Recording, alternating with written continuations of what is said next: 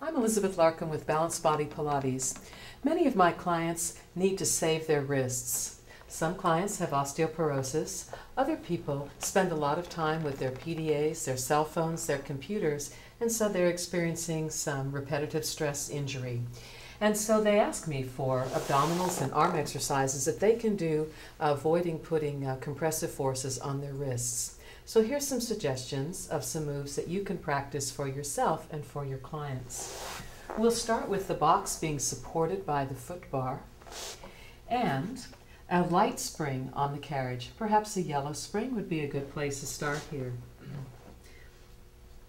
As you exhale, slide the carriage back, turning your arms, palms down, so forearms go into pronation. And as you inhale, lead forward and up with your tailbone, your coccyx. Exhale to slide the carriage back, moving at the hip joints. Inhale to come forward.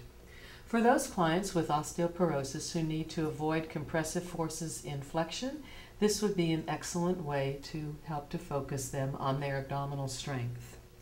Now, as the client progresses, remove a spring, so eventually you have no springs at all.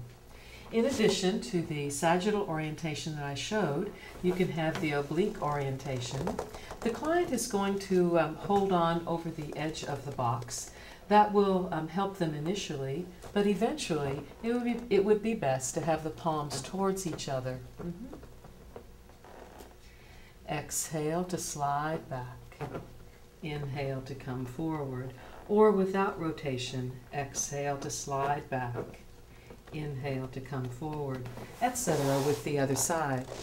Now, what we just finished was a series of quadruped or all-fours core control with the focus on hip extension.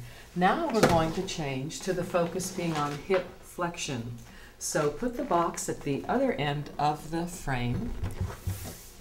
The closer the box is to the tower, the more difficulty the exercise. The more difficult the exercise, the more challenge. Bring the headrest up and climb on, bringing your thighs up against the shoulder rests. Now your forearms are on the box and in a neutral pelvis, neutral spine. Exhalation would facilitate spine flexion. And the purpose of this particular exercise is to maintain the neutral spine and to facilitate the congruence of the femur into the hip joint, into the hip socket.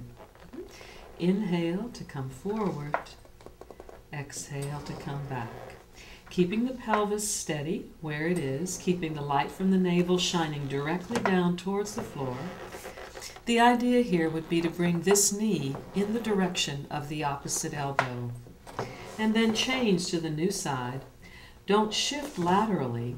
You'll accentuate the core work if you keep the light from the navel directly down towards the carriage.